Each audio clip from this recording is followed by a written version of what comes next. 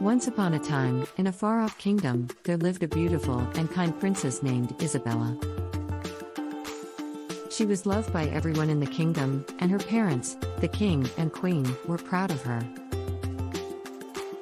One day, the king and queen decided that it was time for their daughter to find a suitable prince to marry and become the future king of the kingdom.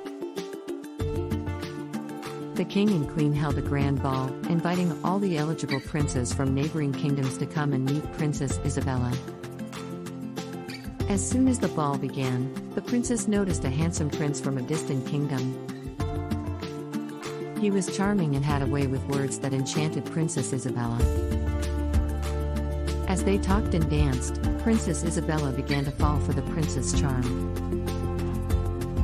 The prince, on the other hand, had his eyes set on the kingdom's riches and power, and saw Princess Isabella as a means to achieve his ambitions. Days went by, and the prince began to show his true colors. He was rude to the staff, and often disregarded the princess's feelings and opinions. Despite this, the princess was so infatuated with the prince that she failed to see his true nature. One day, the prince asked the princess to go on a horse ride with him in the forest. The princess agreed, excited to spend time alone with her love interest. As they were riding, the prince purposely led the princess into a dangerous part of the forest, where they were ambushed by robbers. The prince quickly fled, leaving the princess behind to fend for herself. As the robbers approached the princess, she prayed for a miracle. Suddenly, a group of brave knights came to her rescue and fought off the robbers.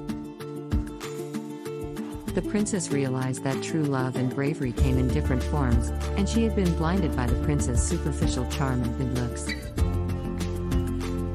She returned to the kingdom, wiser and more cautious. Days later, a kind and brave prince from a neighboring kingdom visited the princess. Unlike the previous prince, this prince was kind, humble, and treated the princess with respect. They fell in love, and the princess knew that she had found her true prince. The new prince and princess got married, and the kingdom rejoiced in the union of two noble and kind-hearted people. They ruled the kingdom with love, kindness, and bravery, and the kingdom prospered under their rule. The moral of the story is that true love and nobility come from within, and superficial qualities like charm and good looks are temporary. It's important to look beyond the exterior and to focus on someone's true character and values before falling in love.